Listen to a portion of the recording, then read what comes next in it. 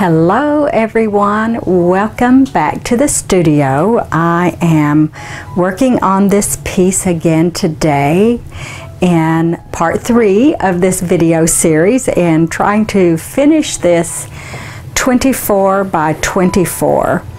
And today I have laid it down flat on my painting table because I'm going to do some glazing with the R&F oil pigment sticks and see if I can just pull some areas together and enhance a few areas. So thanks for being here with me, and let's see what happens in this 24 by 24.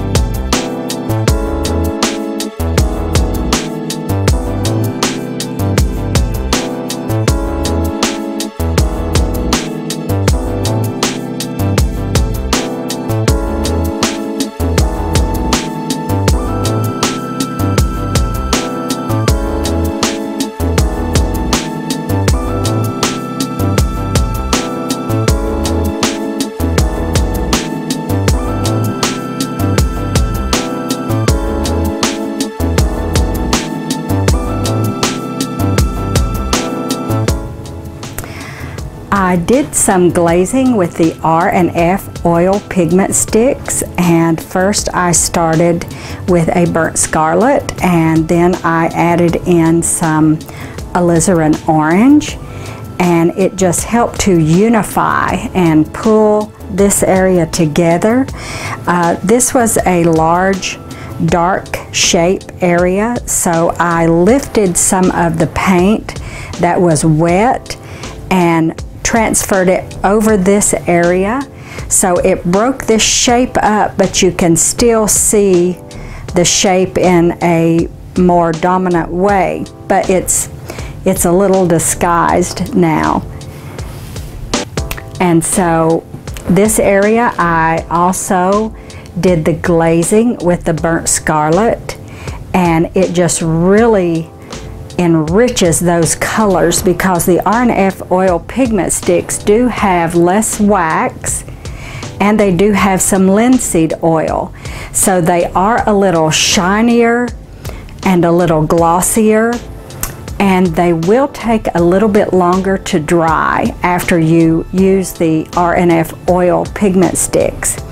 But overall, I'm very happy with where this piece is, and I am going to let it sit for a little while, but I think it's pretty much finished.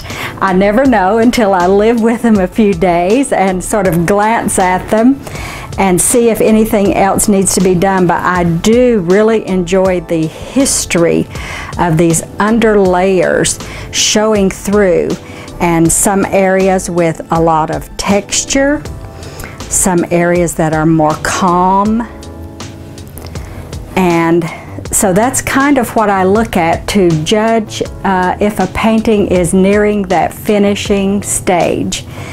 And I thank you all for joining me for this three-part episode of painting a 24 by 24. And please leave any comments below. And if you haven't subscribed to my channel, I hope you will do so. Paint on, everyone. Until next time.